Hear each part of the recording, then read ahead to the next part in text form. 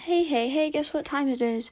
It's speed build time, as always, and just like usual, I'm starting with it partially done, like the exterior of it done, and just like last time, I'm still recovering from the whole wisdom teeth being yanked out of my mouth, viciously. But the reason that I start with the exterior done is because I always take forever to do them. With this one, for example, it seems like a pretty simple suburban house, and it is a simple suburban house, but like the amount of times that I changed the colors of the windows and the doors, kind of pathetic. So just didn't need you to see how sad that was, that I'm so indecisive. But I'm pretty proud of this one. What I wanted to do essentially was remake the house that the Tinker family lives in from Eco Lifestyle. Now, the house that the game comes with them living in is the one that is like comically bad, that everyone is like, when they see, because the roof pieces don't work and it's like some big mansion, and like that didn't, first of all, didn't make sense in the neighborhood it was in, so I was like, scrap that. And second of all, it didn't really make sense with who the Tinkers are, because Tina Tinker, she's just like kind of into recycling and not super into big mansions. Like, you just don't get that vibe. The girl wears overalls without the shoulder straps on, She's not a mansion kind of gal. The house that I made them, though, it is more like a modern and new, and I'm actually really proud of it, because I have this thing, the color red and me, we don't get along. We've never gotten along, but this time we did. This time me and the color red, we were good friends. The entire downstairs is furnished with like red accents. I think it actually turned out pretty gosh dang good. Just, I don't know. And I think that like the orange on the exterior is something I also would usually not go for, and I just like kind of push myself to go outside my comfort zone, and like, wow, that never happens. I'm like a full adult now. I don't usually include me making the floor plan.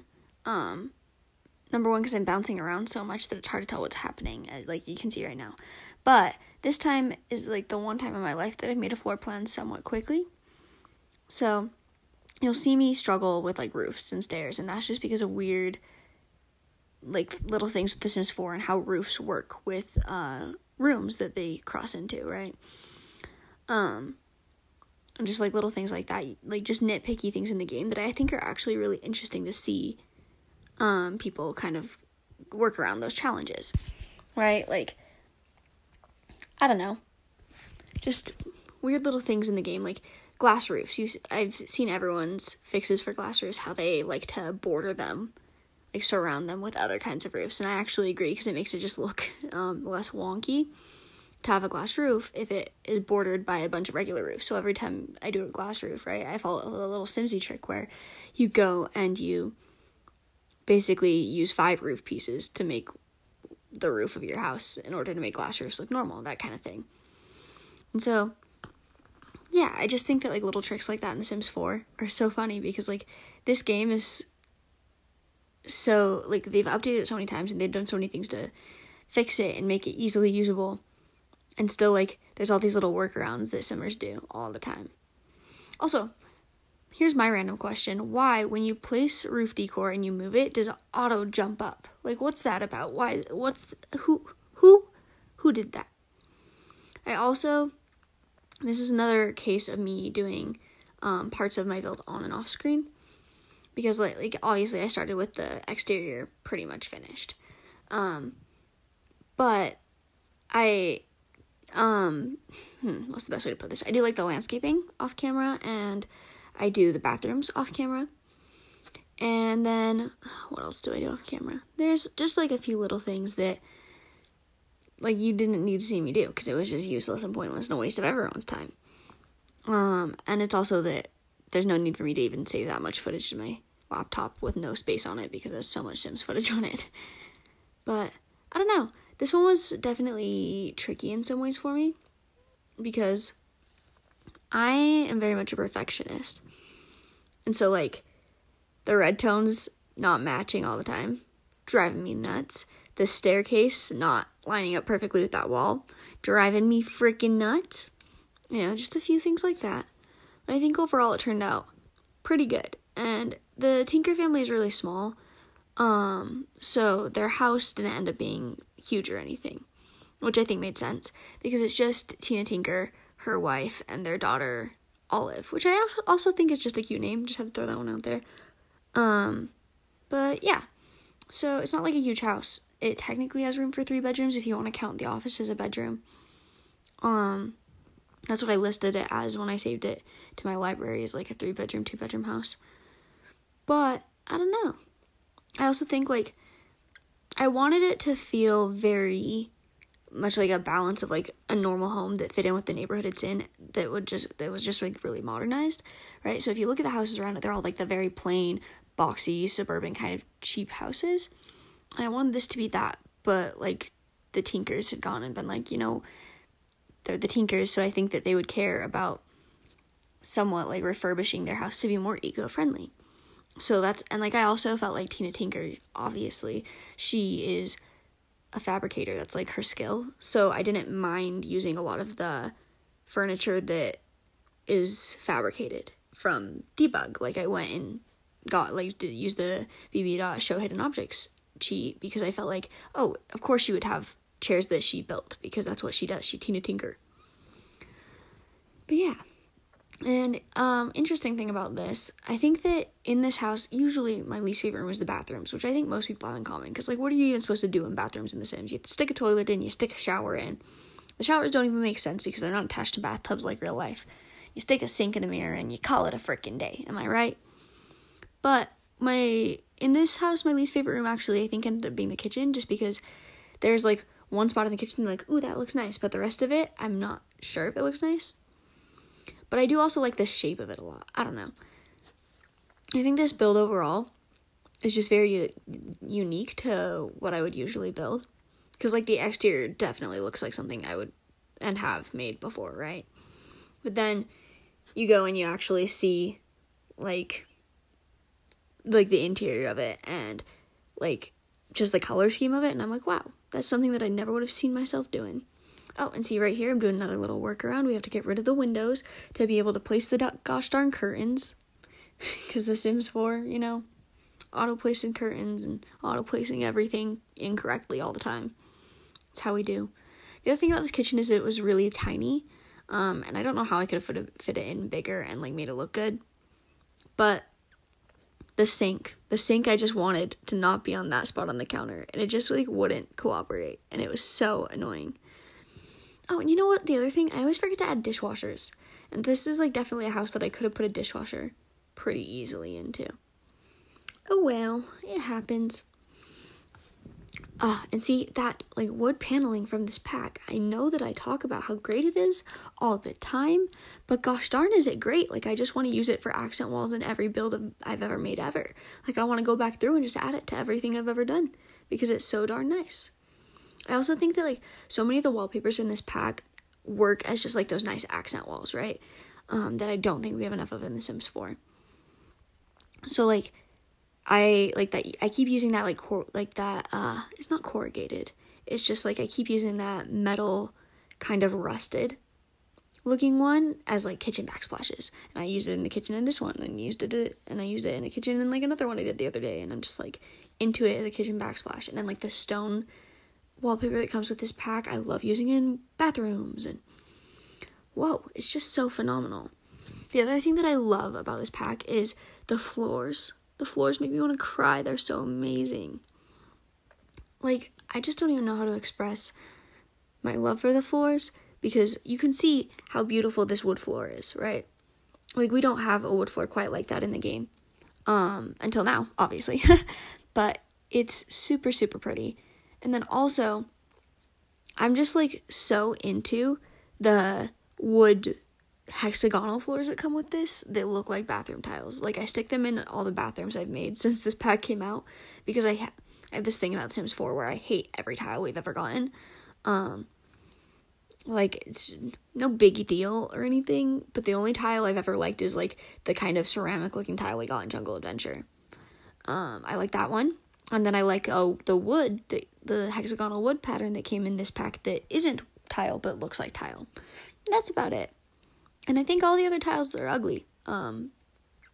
So it's kind of unfortunate, but I'm super into that hexagonal tile, and I'm super glad I got to use it.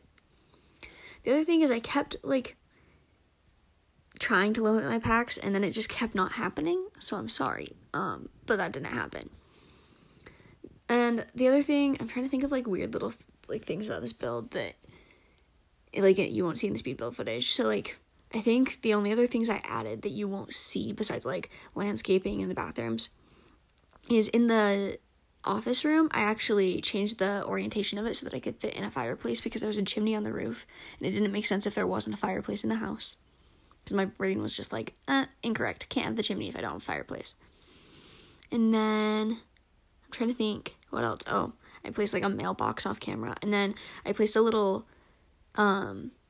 like, side table in the kitchen underneath the painting. I also had, like, a very hard time maintaining, like, how I wanted this house to look, right? Like, right there, you see me wanting to use that kind of gallery wall of paintings or pictures that comes in, I want to say Dine Out. And it's, like, a good group of pictures, but I felt like it didn't match, like, the modernity of the rest of the house.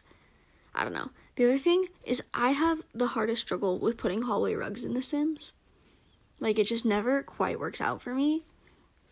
I want a nice hallway rug, but they're never the right size or the right length. And so, we just kind of stuck a rug there and called it a day because it needed a rug.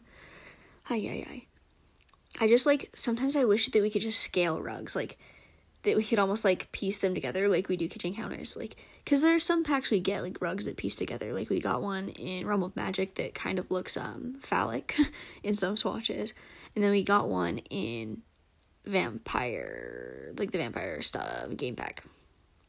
Is it just called Vampire Game Pack? I swear it's not, but I cannot think for the life of me what it's actually called. I don't know. I just think that, like, more rugs like that, good idea, because sometimes your girl just wants to, like, have a rug the length she wants the rug to be. And it's super annoying to have to constantly piece them together myself with move objects and have them not quite look right, and, like, the overlap is really obviously visible. You may also notice I have a thing for yellow kids' rooms. I don't know what it is. It's not even, like, a gender neutral thing. I just freaking love the color yellow. Like, I think it's absolutely stunning. And so, like, in this room specifically, I was going for yellow, and I was going to do, like, all out yellow, and I had yellow wallpaper everywhere, and those yellow curtains and that yellow bed, and as someone who loves yellow, my brain went, too much yellow. So I added that sage in, and I actually think that it ended up working out really well. I had a hard time kind of finding pieces that matched with both colors, but, like, that toy chest I used had, like, the little sagey blue kind of dots on, like, dots of color on it that I think worked out pretty well. And then just, like, I was able to get some sage in, like, with a little side table, and I think that just, like, the fact that this pack has such, like, a variety of colors and has those bright pop-out colors, but they work well with, like, the sagey and, like, light blue tones of the pack is so nice. Like, I just, see, like, I got, like, that little leaf painting that made it more sagey looking and kind of made it so it wasn't just, like, yellow with, like, a drop of sage. I think it actually looks pretty dang good. Did I even ever put anything on the side table? I totally did. A plant. I'm awesome. I also have this thing where I feel like it looks stupid if you have something on every wall in a room, but it also looks stupid if you're looking at a wall and it has nothing on it. So I try to, like, balance it between, like, curtains and paintings and clocks and whatever else, but that just biggest pet peeve in The Sims is I, like, don't want my walls to be empty, but I also, like, don't want every wall to have something on it because then it just looks, like, cluttery and kind of, like, bad from some angles. But yeah, so, like, you'll see in the layout that I have this office in, it's actually not the layout in the final screenshots. I end up moving the desk to, like, the most interior wall. Or, not the most interior wall, like, the wall that is interior that is also the wall to the bathroom, if that makes any sense. But I ended up doing that for the sake of just being able to fit a fireplace in this room. I also like that every room was, like, a little bit of a different color, right? Like, the downstairs is pretty open floor plan, and it's all very red. But then you get upstairs, and the hallway is just, like, very boring hallway. Pretty plain looking.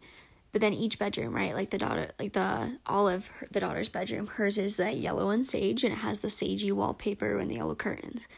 And then the master suite is so purple themed, which I did because it's so rare that you get to make like an adult couple's bedroom purple, just because I feel like I don't want to make them look overly feminine all the time. But where this was for two women, I didn't feel like it was overly feminine, or that I was like, ignoring one of the people who was going to sleep there. And I just love like purple bedrooms. I think they're so soothing. Like the purple color that I ended up using on the walls in there. Mwah, I love it. It's just like makes me want to take a freaking nap right now. I mean, it's also like 3 in the morning, so I want to take a nap right now regardless. Yeah. And I think like the blue in the office was very like just nice, because if you're working in an office, you need a nice cozy color. But I ended up not putting curtains in there. Oh, and we're at screenshots. Where have I been? Okay, well, I'm gonna go. Thank you so much for watching. Have an awesome day. Goodbye.